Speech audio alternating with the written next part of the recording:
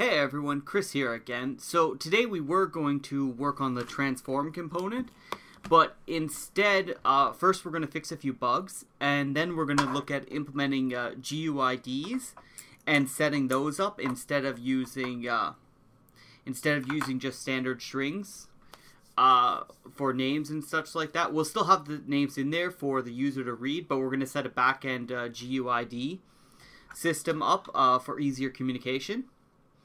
Then we're going to sort of talk about how the messaging system will work, and we'll go over that, at least the early stages of how I want to have it, and we're going to change things up a little bit from how we originally had things.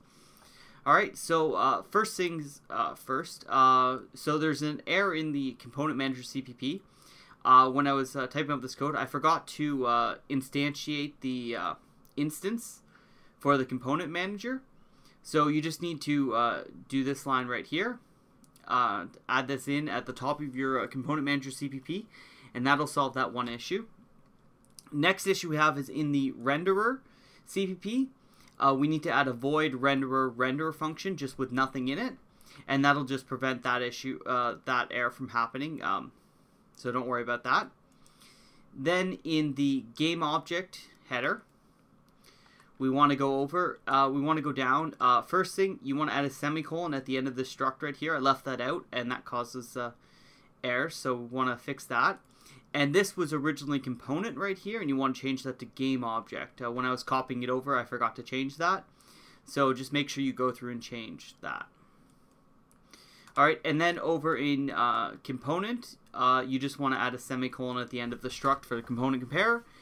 And that wraps up the bugs that are here, and as you can see, there's no errors anymore down here. Alright, so next we're going to talk about implementing GUIDs. So first thing we're going to do is we'll start off with the component GUIDs, and we're going to be using the Microsoft GUID stuff, which also I believe internally calls a UUID, so Universal Unique Identifier. And GUID is Global Unique Identifier, so it's unique to one run of the program. As long as we don't have multiplayer, we're going to be okay with the GUID. So first thing we want to include is we want to include object base.h, and then we want to include GUID def. So GUID def.h, include that in there. And then just as one of the variables we're going to declare here, we're going to call it GUID. We'll just call it mGUID. Then we're going to head over into the component CPP, and in both constructors here we're going to write hResult. We don't really need this because we don't expect there to be errors, but we should catch it, get that return anyways. And we're going to call co-create GUID, and we're going to pass in a reference to our GUID variable. So mGUID. Alright, so that's it for the component. Well, we want to put that also in the other constructor here, and that'll make sure that the GUID is generated. Now we're going to do the same over in game object, so we can just actually copy stuff over from component and paste it in game object here. And then we want to open up the game object CPP as well. And we're going to need to go back and add that variable for component, the GUID there. So we're going to add that in here. Alright, and now on constructor objects, they will all generate GUIDs, and we can build this and it should all work. I tested this out before, so yeah, see, it all works there. So then if we run this, we get a nice string GUID that we can use for comparing stuff rather than relying on string names. Now, that said, now that we've got those GUIDs in, why don't we change our component comparers and our game object comparer to use the GUID instead? That would make sense, right? Rather than comparing right on the name. And what we can do is we can, whenever we want to compare, we can, well, questions, actually, I'm not sure if we want to do that. we might, because the game object compare is definitely user. So let's actually talk about this for a moment. So where we use the game object compare, right, is we use it in find component by name, which takes in a string name, which the user would pass in. This is a user accessibility function, right? So that passes in the name. And then we compare with the game object here, right? So what we really should do is, because the game object compare, it's taking in a name, but game objects aren't required to have unique names. So we should convert this name into a GUID. So I'm still trying to figure out how to do that. And you know what? Why don't I take a quick break? I'm going to look it up and see. I'll come back with an answer here.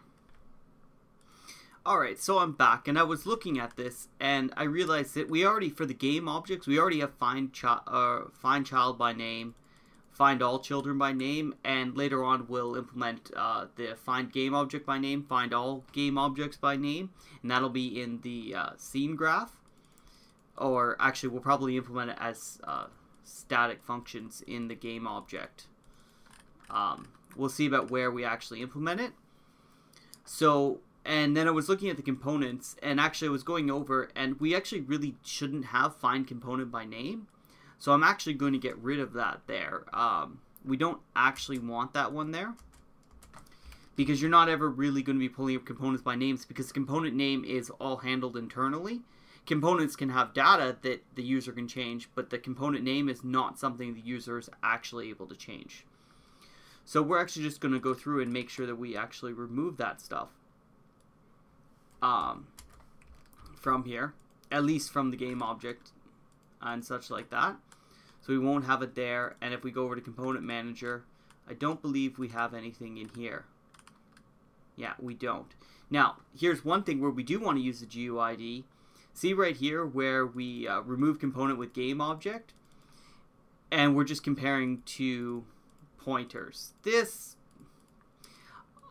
it should work fine, but why don't we actually go, and why don't we make this compare to the mGUID, since we know those are going to be unique always. We can just do this.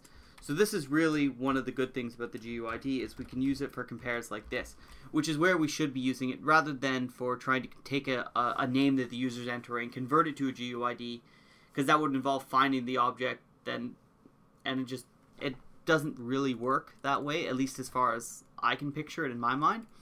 So we're actually just going to change that over to comparing GUIDs, and we're going to have to do that. We're also going to go in and check. Oh, I forgot about this. Apparently we're actually using the add component by name to check to see if the component already exists, so that you can't have multiple of the same component. This is another thing that we're actually getting rid of. We're going to remove this requirement of this component system. So now you can have as many of a component as you want on an object, and they'll all get messages depending on whether they need them or not. Alright, so next thing we'll do is we'll actually talk about the messaging system. Now this is going to be a high level, so I'm just going to be talking and not really doing anything on screen here. So basically for the messaging system, well, we're going to break this up. Alright, so originally we had the fixed update, the late update, and the render all part of the component manager, and this is not ideal. It sort of seemed like a good idea when I was originally designing this, but as I read more into this, because life is constant learning, right? So I'm learning about this stuff as I go along, and we're actually going to split this up. So we're actually going to have the scene graph, which will manage all our transform components, because you need that parent-child hierarchy for updating. So the scene graph will handle all the transform components.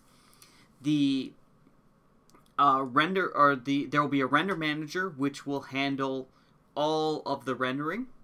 There'll be a physics manager to handle physics, which will deal with fixed update, late update.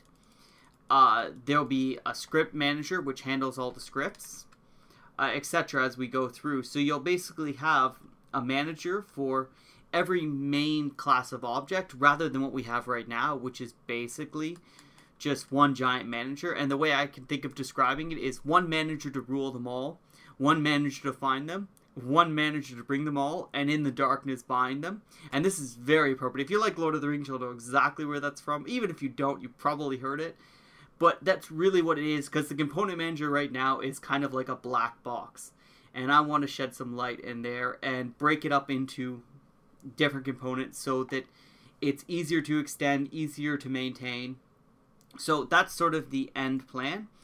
And one of the things that'll be crucial to that is we're going to have to go in and create a messaging system or an event system. I'm not sure which way I'm leaning, probably more to the event system. And basically we'll have an event system that that will tie all the managers together. So every time a component is added to the manager, it'll check what it is and send out a message to the relevant manager, say, hey, here's something that you might be interested in that you need to handle. So we're going to send this over to you and let you deal with it from now on. So that's sort of the general idea of how I'm looking at doing this. So it's probably I'm going to go through and we're going to work on that stuff later. In the meantime, though, we're going to go through and we're going to finish off what we already have as much as we can. And then we're going to come back and make those tweaks after. All right, so that's it for this this episode here. So I'll see you later.